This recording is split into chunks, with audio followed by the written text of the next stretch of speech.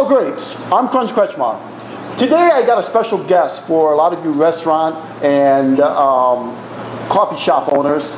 I have Benjamin Sinatia from Benjamin Teas. Benjamin, why don't you introduce yourself to the Bottle Grapes customers? Okay. My name is Benjamin, and I am the owner of a gourmet tea company called Benjamin Tea, based in Chicago. Benjamin Tea started a little over 2 years ago, after I had lived in Europe for a few years, working on building coffee shops and cafes. In my work and in my travels, I stumbled across a boutique tea company in Vienna. They have been blending teas for over 300 years, and I fell in love with the product, and I decided to move back to the United States and distribute it.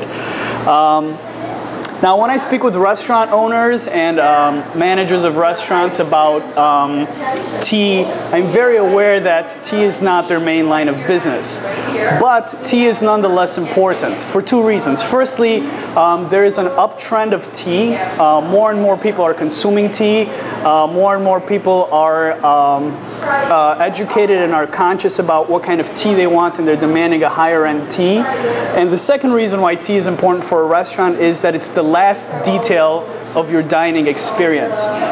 Studies show that customers will remember their first impression about a restaurant or their dinner experience and the last impression. And actually, they're going to remember their last impression the most. And that's usually when they will get tea and coffee or that last bottle of, or that last glass of wine. Correct. After the meal. Correct. Okay. After dinner, you're going to top it off either with a nice glass of wine or a cup of coffee or a cup of tea. Okay. And if it is a cup of tea, then that's the last impression that you're leaving with your customer. It's the last taste, it's the last flavor that you're leaving in their mouth as the customer walks out your door, and therefore it becomes very important. Right, so usually those are the only three end of the meal, drinks that you would finish it off with. And if you already have a great wine selection, that's great. You have great coffee, that's good. But you don't want to miss that other 33% of the people who are the tea drinkers. So you would want to have a good, tea to offer them. Exactly. Okay. The standard service for higher end establishments for tea is the tea box. It's a wooden box with an assortment of tea bags. Right. There's two problems that I have with the box. The first is in the quality of the tea. Any tea that is in a bag has been ground up, and like any food product, once it's ground, it dies. Tea that's been ground up actually looks like dust. It was once whole leaf, it was once something natural, and is now ground up, and it loses its taste, it loses its flavor, and it loses its health properties. Oh. So now teas that are in bags have to be pumped with artificial flavoring and colorants and all this stuff to get anything out of it. The second reason I don't like the tea box presentation is the box is not very informative. I pick up a bag of tea, and what I see is writing on a colored piece of paper. It tells me words that I could find on a line on your menu. Now, I don't know what the tea looks like. I don't know what the tea smells like. I don't know what the tea tastes like, because this is sealed, and it's just some writing on a color. I know the color of the packet that it's in, basically. That's what the box is doing. And just like in wine, when you swirl, you want to smell it, you want to see it. Those are very important, presentations in a wine if the customer is going to like it. Exactly. Now, the Benjamin Tea display that I've developed does exactly that. It allows you to see the tea and allows you to taste the tea. My display concept is a board that has magnetic tins on top.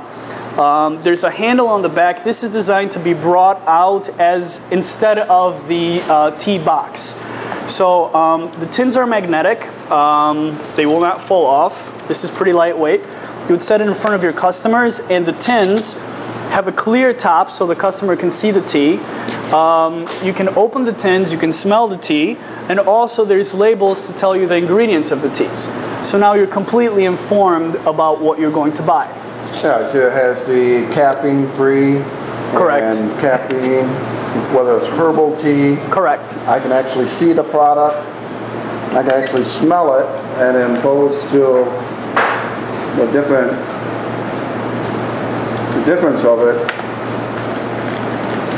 would be, what would you rather what would you rather be looking at?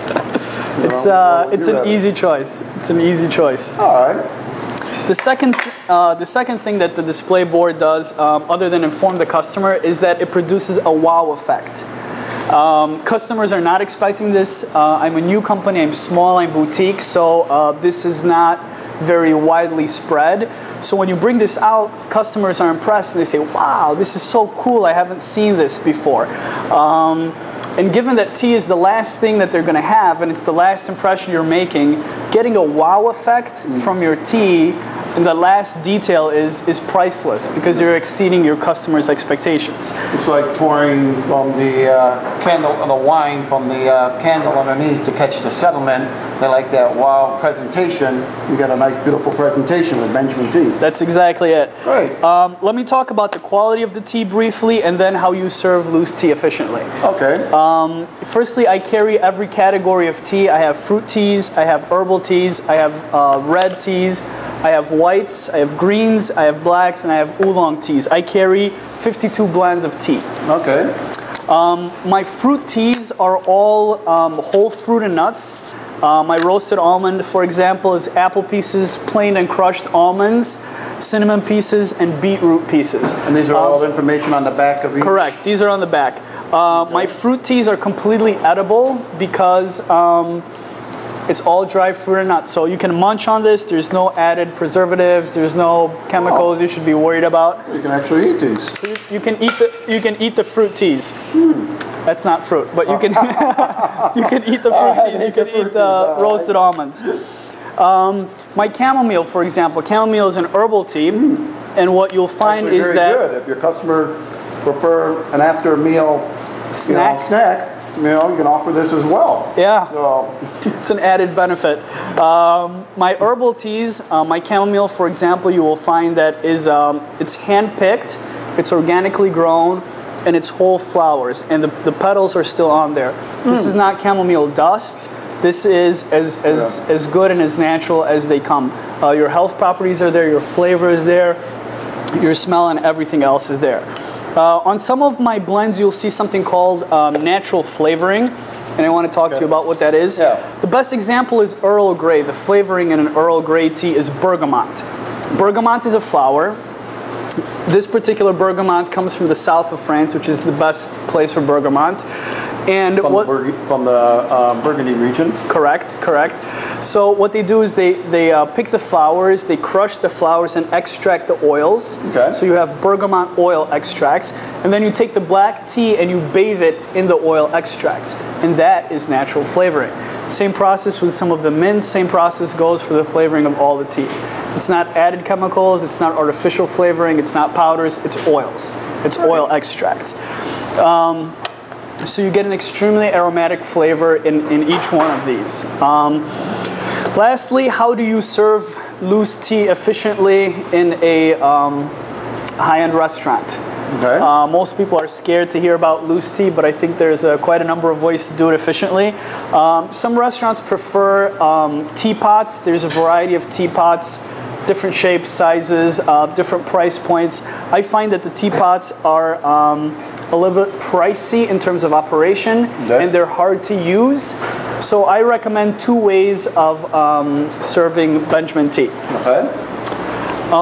Before I begin, your teas, your display is for display purposes only. You would not be serving tea out of here because people are putting their nose in it. Okay. Your physical tea, that's a good point. Yeah, your physical tea would be in tins in the back. This is an airtight tin. It's designed for tea. It will keep the tea fresh in here for at least 9 months. That's an airtight seal on the tin of it. And the tin holds 40 servings of tea. Okay. Okay. So what you would do when you serve the tea is somebody would pick the blend that they want. You would go to the back. You would open the tin. My first recommendation is an infuser. It's a classic, standard way of serving tea in Europe. You open your tin. You get a teaspoon of tea. You squeeze open your infuser. Tea goes in there, and this would go into a cup of hot water like this. Now, what I recommend is I strongly recommend that you serve the infuser with the tea to the customer for a couple of reasons. Okay. Firstly, people love to play with their food. And when they have the infuser, they're playing with their tea. Correct. And they're part of making the process. They're part of the process of making their own tea, which is really cool. Yes. And also, they can control the strength of their tea. Okay. So there's practical reasons and other reasons for this kind of service. My second recommendation, which is quite a new contraption, it's called the Magic Teapot. It just came out a couple of months ago, actually. It's a teapot that has a mesh filter on the bottom. Okay. There's kind of like a press, kind of like a coffee press? Looks like a coffee press. It looks like a coffee press. There's 4 legs that are attached to the bottom, so you could sit it on the table.